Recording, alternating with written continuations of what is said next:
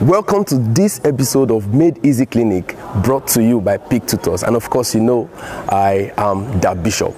I'm going to be running you through the fundamentals of physics in this lecture, which is measurement. And I'm going to be focusing on unit conversion because it is a part of measurement that is a little bit tricky if you don't know the basics of it.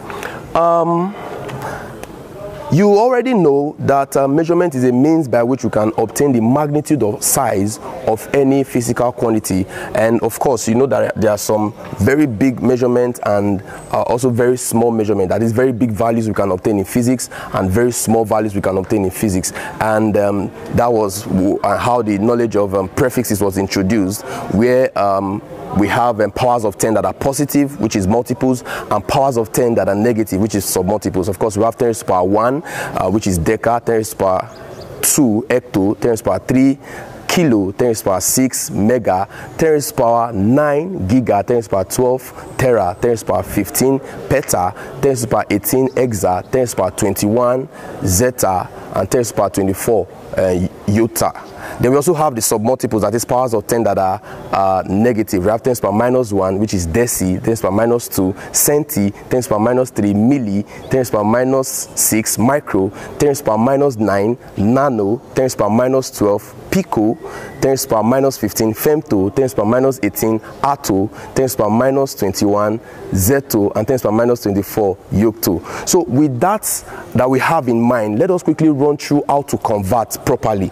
In your secondary school or in your colleges, you were actually taught how to convert, but they didn't tell you why and how to go about it. The basic one that you know is if you want to convert from, let's say, kilometer per hour to meter per what? Per seconds. And what you were told then is to just multiply by 1000 and divide by what? Divide by 3600. But you don't really know how and why that was carried out. So most times when this unit is actually changed from what you are familiar with to what you are not really familiar with, you tend to be like very displeased with the question and you don't know what to do.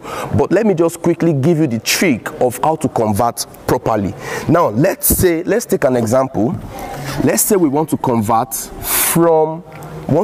72 kilometers per hour to meter per second. So we have 72 kilometers per hour to meter per second. So we are going from a numerator of kilometers and we are going to a numerator of meters. Why for the denominator we are going from hour to where? To seconds. So what you were actually told is to multiply by 1000 and divide by 3600, which is this. They will tell you 72 times 1000 divided by what? Divided by 3600. But let me give you the simple trick. I'm going to give you this trick under what I term the chain link conversion method. If you know how to use this chain link conversion method in your lifetime till you leave planet Earth, you will never get any conversion question wrongly. Now follow me. All right, so let me apply the chain link conversion method. Let me write it here. It's called chain link conversion method.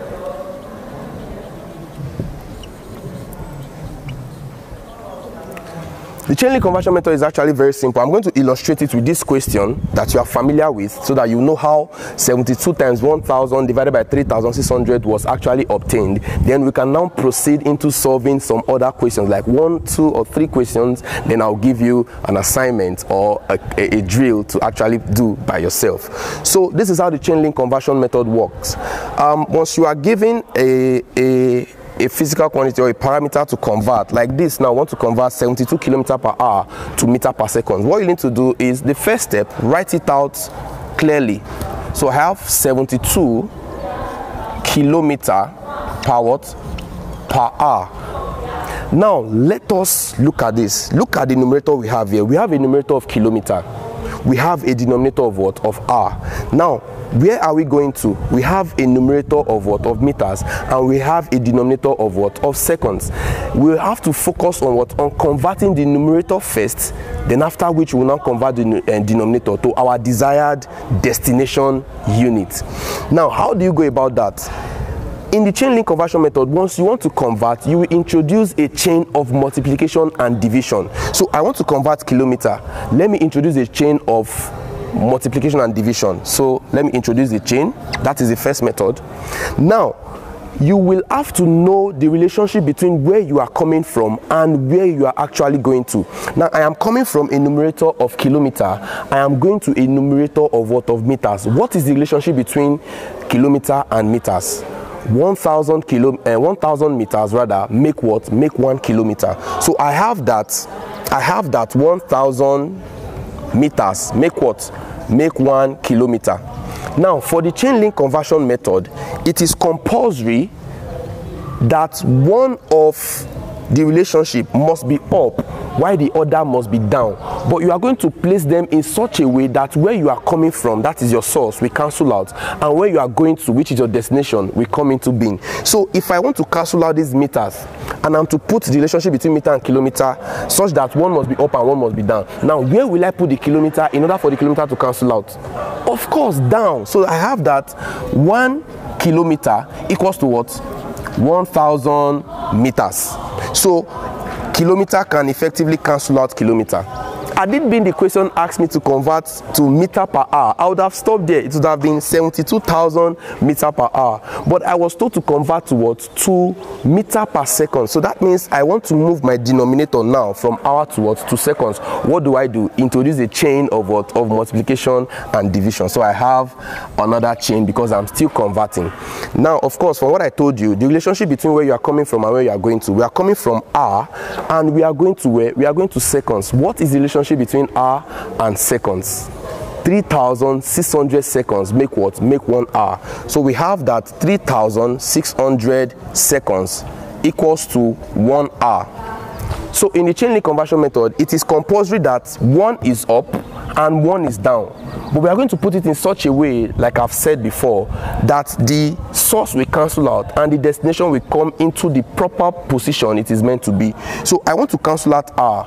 Between 3,600 seconds and 1 hour, which will I put at the numerator side and which will I put at the denominator side? Of course, the hour will be at the numerator so that I can cancel out the denominator of hour. So that means I have 1 hour equals to what? 3,600 seconds. So what do? My hour will effectively cancel out hour. Then the next thing to do, you can actually see your unit you are going to. This unit you are going to, we have meters here and we have seconds here. So what you need to do now is multiply all the parameters up and multiply all the parameters down. So that means I have 72 times 1,000 divided by what? Divided by 3,600. So of course I have a numerator of what? Of seconds, and meter, and a denominator of what? Of seconds. So when you carry out this, of course, if you use your calculator, 720 divided by 36, I think we have 20 meter per what? Per second. So this is actually how to carry out the what? The chain link conversion method, and I hope that is clear. Now let me now introduce another example. Let's say maybe we want to convert, this is 20 meter per second. Let's say we want to convert it to feet per minute. Let's carry that out. We want to convert now 20 meter per what? Per second. We want to convert it to feet per minute. Feet per minute. Just like I explained for the 72 kilometer per hour to meter per second, the same principle of the chain link conversion method you will apply to this question. Now let us quickly perform the magic and arrive at our answer. So what is the first step? Write it out expressly. So you have 20 meter per what? Per second. So what are we interested in? We are coming from a numerator of meters and we are going to a numerator of what? Of feet. So you have to know the relationship between what? Between meters and feet. So what is the relationship between meters and feet? Of course, you know that 1 foot is equals to what? Is equals to 0.3048 meters. So this is the relationship between feet and meters. So let's do the conversion. What did I say some minutes ago? You introduce a chain of multiplication and what? And division. So I have this chain here. I want to cancel out meter. And in this relationship between feet and meter, it is compulsory that one is up and one is down. But you have to place it in such a way that where you are coming from, we cancel out. I've said that times without number. So I want to cancel out meter. Which of these will be at the denominator? Of course, the meters. So that means I'm going to have 0.3048 meters equals to what? Equals to 1 foot. So that my meters can cancel what? Can cancel meters. So of course, I was told to convert to feet per second. I would have stopped there, but I was asked to convert to what? To feet per minute. So let us convert the denominator of what? Of seconds to a denominator of minutes. Now what will you do? Introduce your what? Introduce your chain. Now, what is the relationship between minutes and what? And seconds. Of course, you know that 60 seconds is equivalent to what? To 1 minute. So I want to cancel out my seconds. So where will I put the seconds? Of course, the numerator. So that means I have 60 seconds equals to what? Equals to 1 minute. So that my what? My seconds can cancel my seconds. So multiply everything at the numerator side divided by what? Multiplying everything at the denominator side. So what do I have at the numerator? I have 20 times what? Times 60 divided by 0.3048. Of course, my answer will be in what? In feet per minute. So just ensure that you press your calculator accurately to get that. So we have 20 times 60 divided by 0.3048. So I have this to be 3,937.01 feet per what? Per minute. Very, very, very simple. Now let me give you one more example before I give you some drills to go and work with. So let me quickly convert. I guess I can rub off this place.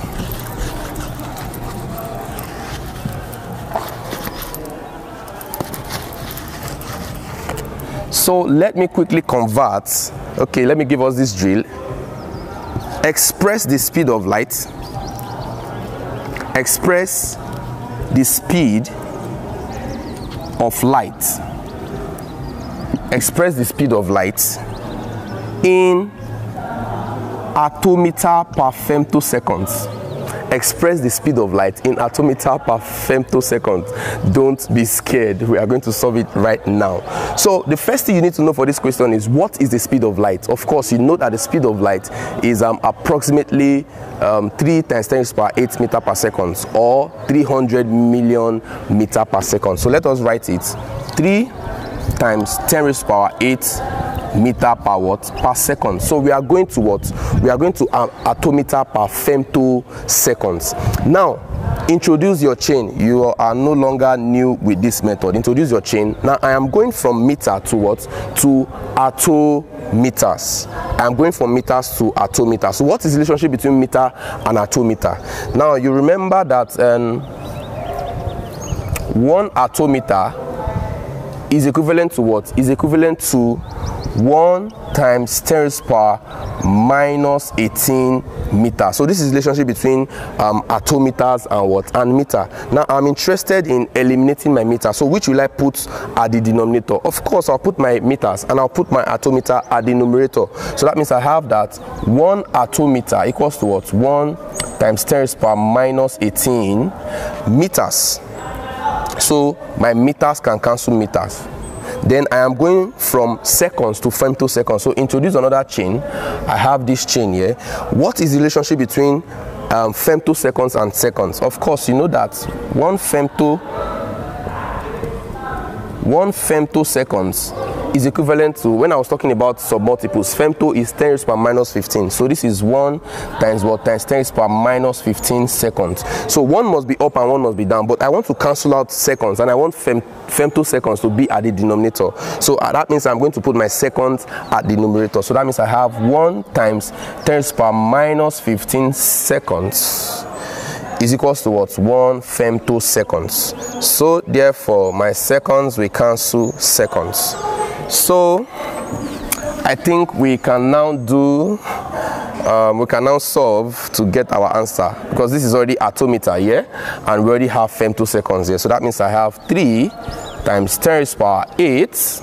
Of course, you are going to use your standard form here very well, and also your law of indices. Okay, this is times 10 raised to the power minus 15 divided by what? 10 raised to the power minus 18. So that simply means I'm going to have 3 times 10 raised to the power 8 minus 15. When this comes up, it becomes what? Plus 18. So that simply means that you have just 8 minus 15 plus 18. So this is 11. So that means I have 3 times 10 raised to the power 11 attometer per femtoseconds. Very easy. Very easy. Now, I want to believe that you understand every single thing that I have told you under unit conversion. Now, there's going to be some questions displayed on your screen immediately after the video. Do ensure that you try out those questions, try them, and ensure that you solve more questions under unit conversion. And once you can effectively apply the chain link conversion method, I bet you cannot get any question wrongly. Do not forget to subscribe so that you can get notification and watch more videos on our YouTube channel. Thank you very much. See you in the next episode.